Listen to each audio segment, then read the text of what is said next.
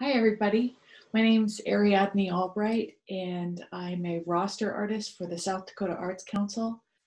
And today I have a project that I want to share with you, and it's based on a very esteemed artist named Romare Bearden. Here's an example of one of his collages.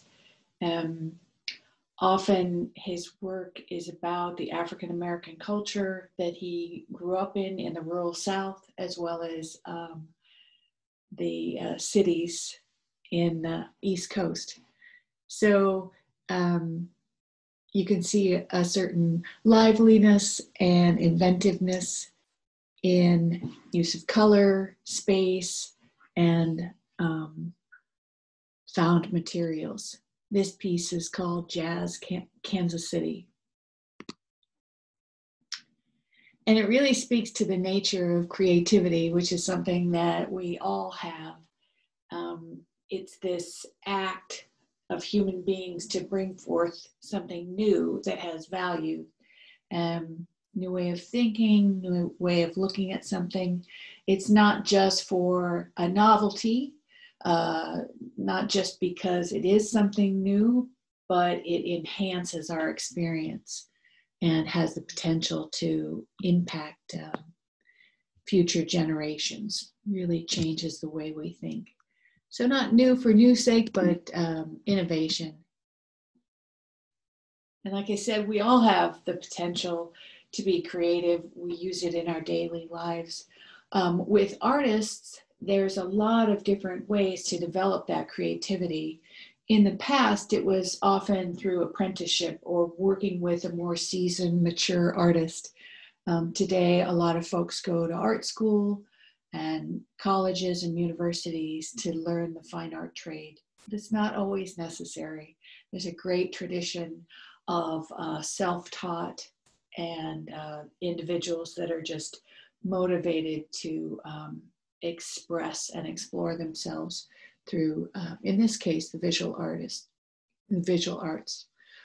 Folk artists, naive or outsider artists, are those that end up being celebrated in our communities, even though they might not go through a traditional art education.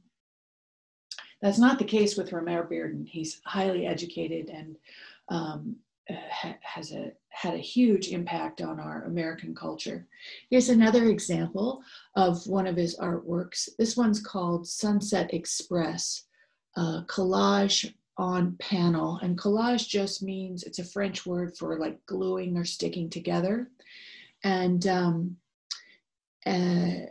certainly he was speaking to his rural experience from North Carolina and the South.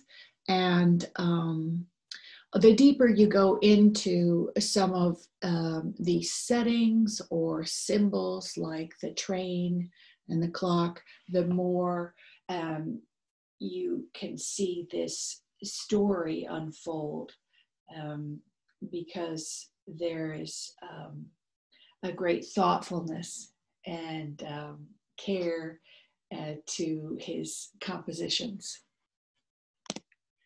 Okay, so the next two slides are just way too heavy with text, but from the Romare Bearden Foundation, I wanted to make sure that if you were interested and wanted to look a little bit more deeply into his life, you could go back to this slide presentation or even the website and look closer.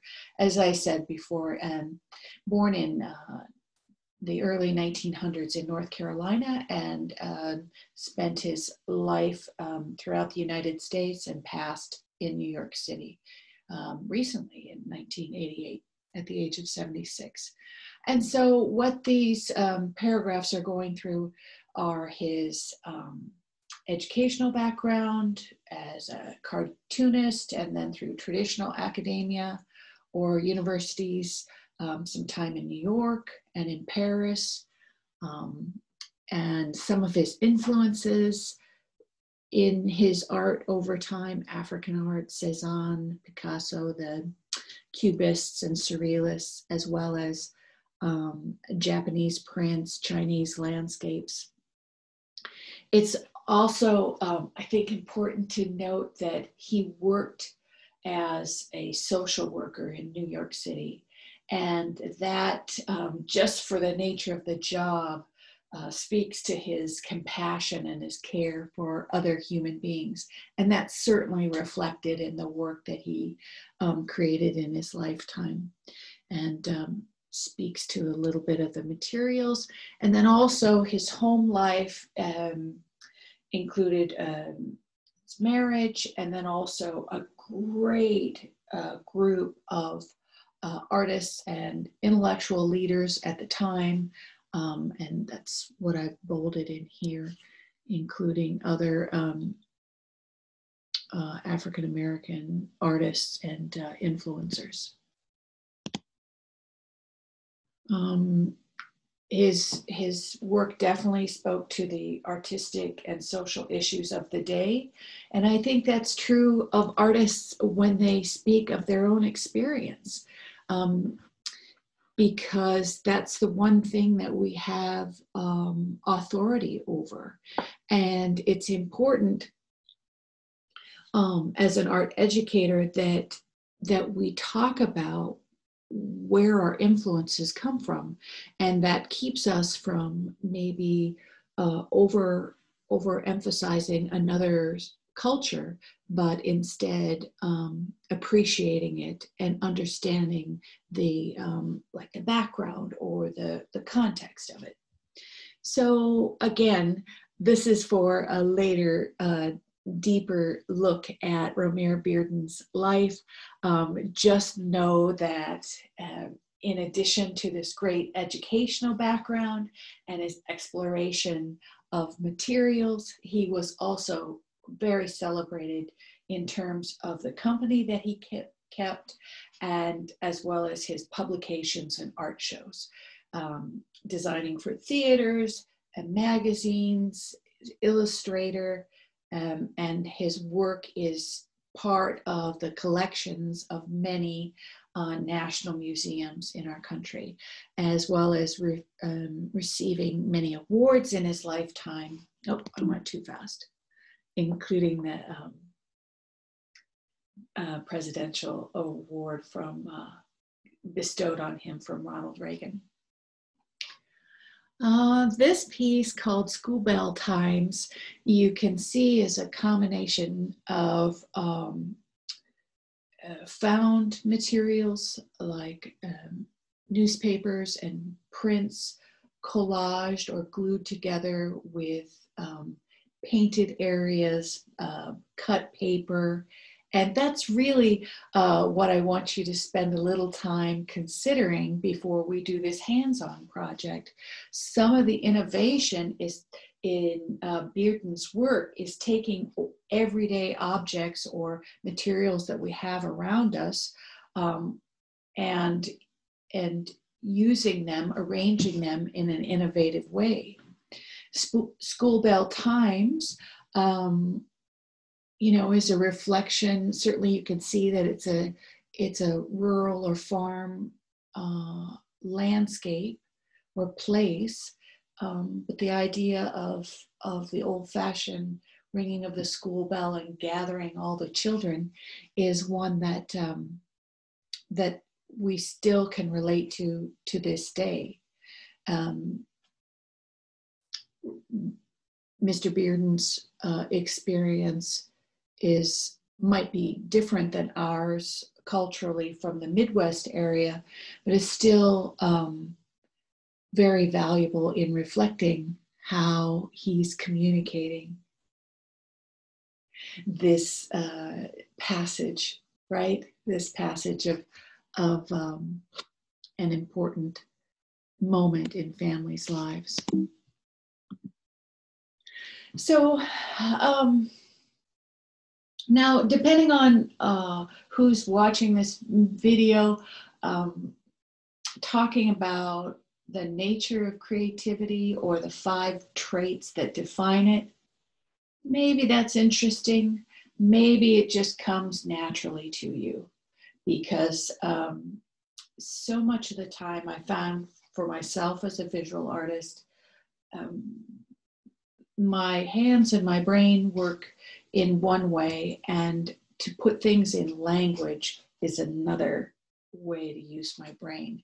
So the idea that it means we're creative when we associate, when we connect one thing to another, even if they don't necessarily always connect.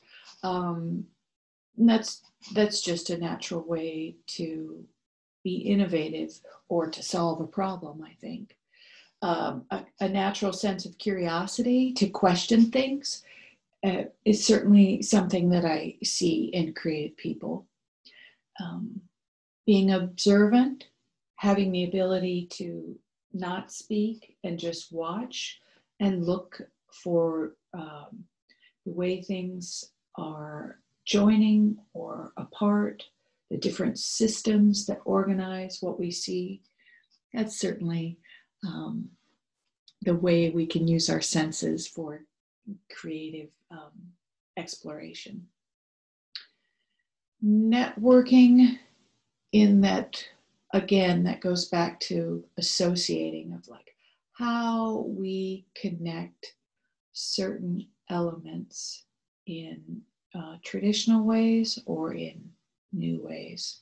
And then above all, a trait of creativity is this ability to experiment and to not look at things as success or failure, but just to play and explore and mess around and throw things away because they don't quite work. It's a way to constantly keep growing and experimenting.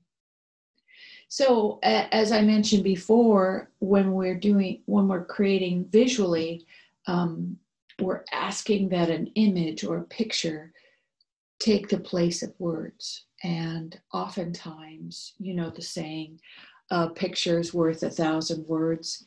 It means that an image can contain and communicate beyond mere written or spoken description. So this is the last piece of Beardens that I'm going to show you before we get started on the project. And this is called a Prevalence of Ritual Tidings. It's a photo montage. So that's a form of collage, only using more photographs to join together. And you can see that in all of his works, the pieces are fragmented. They're the pictures, you know, like the landscape, or there's disjointedness sometimes, but in fact, it creates a new, fresh way of seeing. And because this figure in profile has wings, there's been suggestions of it being an angel, or of bringing a message like a Christian annunciation. That's one of the associations. And oftentimes in Romare Bearden's work, the train is symbolic for the migration, the great migration of African Americans from the South to the northern parts of our state during the 40s and 50s. So let me just say, concerned with effectiveness of communication to the viewer. Oh, so like with all artists, we are interested in what the audience sees. But when historians talk about his work, they speak about this very inner, private expression that is just as important as making a picture look good or recognizable to an outside viewer. Does that make sense?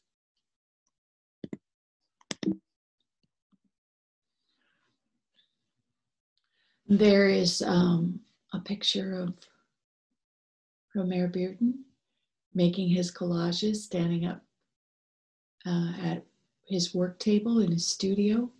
And if you're interested in exploring more of his influences, this piece here by Cezanne is a Cubist landscape, and you can see references to buildings, rocks, and trees, but it's a period of art where fragmentation and reorganization was one of the goals.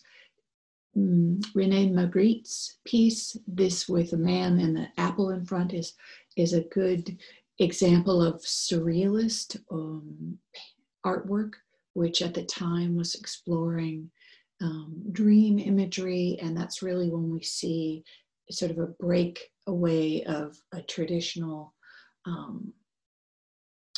artwork in terms of the way that it's organized.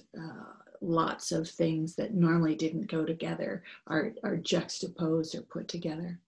And again, in the interest of a more true exploration or expression of the artist's vision. And then at the bottom, one of the most famous 20th century artist, Pablo Picasso, you can see his work on the left, and then if you're comparing it to a traditional African mask on the right, you can definitely see how, and you see it in other artists too, how the abstraction that was mastered in African art of the time was borrowed by Western artists as a inventive way to express not only the human figure but the space as well. So those are some of Bearden's influences as well. Okay, hands-on time. The idea of this project is to take what you have in your house as far as paper and collage material. The only real art supplies you'll need are scissors and glue of some kind, maybe a glue stick. I have white glue or clear glue. I don't have a glue stick right now, but those will work. And then I'm getting old prints and magazines, newspapers. I thought even old mail. Sometimes packaging that we get from boxes or in the mail have really great design and printing. So what I'd like you to do is gather some things around the house that you have. I also have a blank sheet of copy paper, which is where I could do my collage. Also, I got a file folder, which is a little bit sturdier. Maybe I could cut off the edge here and place it, collage. And so what I'm going to do is pause this tape for a minute and open some of these papers and cut out or tear some images to work with. Because the idea is this collage isn't just any collage. Romare Bearden talked about the pageant of our daily life. And a pageant to me is like, like in a beauty pageant or some kind of parade where, that person is on show as if, and people are watching. And sometimes I sense that in our own lives that, we care a lot about what goes on in our day. And if we could make a collage about that pageant or parade of our daily lives, what he means by amplifying, it means to exaggerate a little bit. So it's probably not going to be a collage of me feeding my dogs and sitting down for oatmeal for breakfast. It might be a theme about either my work life or my home life. And you guys get to decide too what the theme from your own experience is going to be. And then we're going to make a collage that expresses that. Hello again. It's me, Ari. So I wanted to say that I'm starting to tear a lot of pieces out of old magazines and newspapers that I have. And some of these, it's not because I read the article, but it's sort of an interesting shape that I might cut out later. I like the maps, even though they're kind of blank on these pages. And it's not something terribly political, but sometimes these fires, the pictures I'm seeing, or people working, those are kind of interesting to me. And they certainly reflect what I think I'm going to work on expressing, which is the pageant of my work-home life, which it's pretty much all I do. And so the reason why I unpaused is because sometimes you can get very interesting edges by tearing. And I want to encourage you when you're looking through your things that you can just tear things out, and it might be something that you'd want to work with. I'll pause now because there's a few things that I'll actually cut the edges out. And this came from a print of an art project I was going to try, only mine did not turn out as cute as these, but I definitely want to include it. And then I found this in some packaging mail, which I also like. So I'm just going to continue to cut a few things out, and then I'll come back when we're ready to arrange it. Thank you. Hello again. So now I'm starting to put some pieces down. I've got a lot of cutout bits, and it's really kind of interesting that you gather these odds and ends, and the job we're looking for now is how to arrange them to make it dynamic to look at, and then also as an expression of this pageant of our daily life, right? So I started with this white sheet of copier paper that I had, and what I want to encourage you to do is layer things, and it's okay if they go off the back, because after it dries we can trim it and it'll look even nicer. But just starting to think about arrangements, things that go together, in this case because of color. And as I said before, you know, the stock market graph, even though it's torn, is an interesting background, and I did it on top of an article that had a lot of text, and again, that's just sort of background. But it's interesting how a theme is starting to emerge, and what I believe it's going to be is that there's some kind of beauty in all of this drama that we hear and are experiencing sometimes in our own life. But my goal is to just steady on, take care of work, and take care of my home life, and make beautiful things. So that's what I'm sensing is starting to emerge in this collage. I'm going to pause again and come back when I think it's finished. And again, there's a million ways you could do this. I just want you to feel encouraged and try this as an expression of the pageant of your life. Thank you. Okay, everybody, I'm finishing up. I've got my pieces collaged together. I want you to notice that I'd like you to think about looking at it from many different ways, and use Romare Bearden's composition or the way he arranged things as a guide to be free and interpret this project in a way that seems true to you.